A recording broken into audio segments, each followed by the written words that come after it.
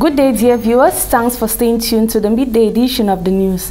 We take you to the Bui division in the restive northwest region of the country, where inhabitants of the Nsol land are still living with uncertainty as their phone has spent more than 3 days in the hands of his abductors. Fonsem Binglo II, who is the highest traditional authority in the Nsol land, is under the captivity and interrogation of people who identify themselves as separatist fighters. Villagers have stated that the kidnap of the phone is a desecration of the land and indicates a sign of bad luck to the people.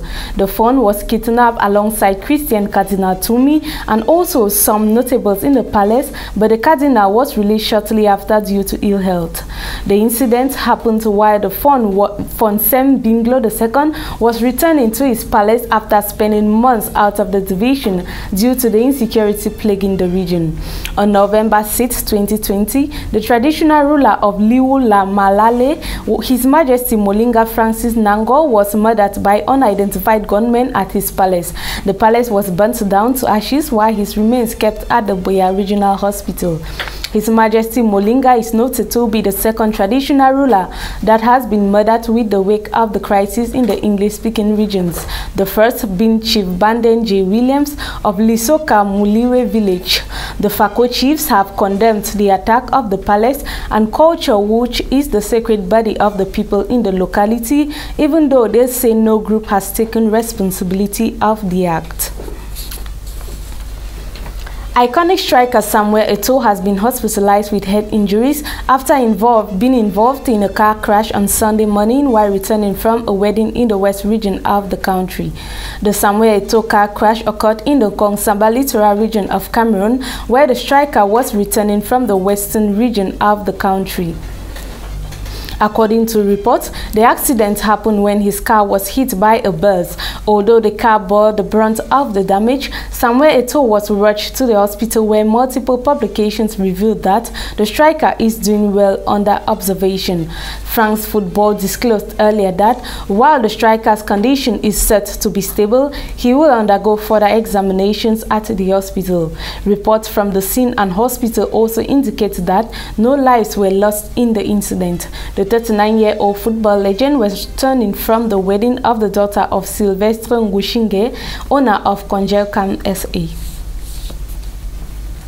African leaders around the country have congratulated U.S. President-elect Joe Biden on his victory, expressing hope that ties will be restored between the continent and the U.S. following the rule of President Donald Trump. The African Union Commission's chairperson Musa Faki Mahamat said on Twitter that he looked forward to a new, stronger U.S.-African relationship based on mutual respect.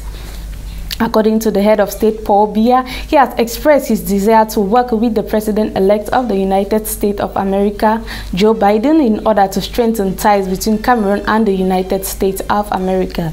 Cameroon's President Paul Biya is amongst world leaders who have already congratulated Joe Biden and looking forward for a strong relationship between both nations. Mr. President-elect Joe Biden, I am delighted to extend my sincere congratulations and wishes of success in the discharge of your duties.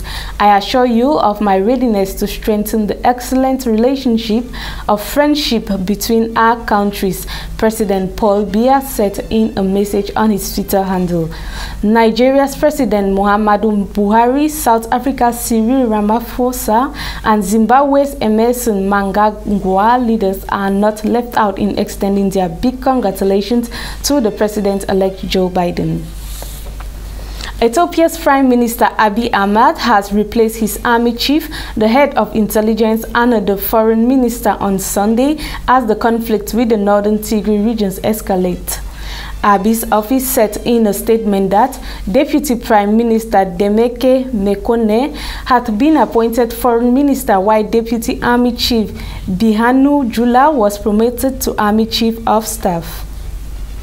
Tirune, who was president of the Amhara region, was appointed as the new intelligence chief. The prime minister did not explain the move, but on Sunday, he accused the Tigray People's Liberation Front (TPLF), an ethnic faction in the north of the country, preparing for war with the federal government since 2018. Tension rose with the Tigray region on Wednesday after the prime minister accused the TPLF of an attack on federal troops. The federal army is continuing its offensive on its area, and it feared the fighting could spark civil war. Communication systems in the Tigray region have been shut down since Wednesday, making it difficult to confirm reports of violence in the country. Dear viewers, thanks once more for tuning in. Another edition comes up at 7 p.m. Stay tuned and have a good day.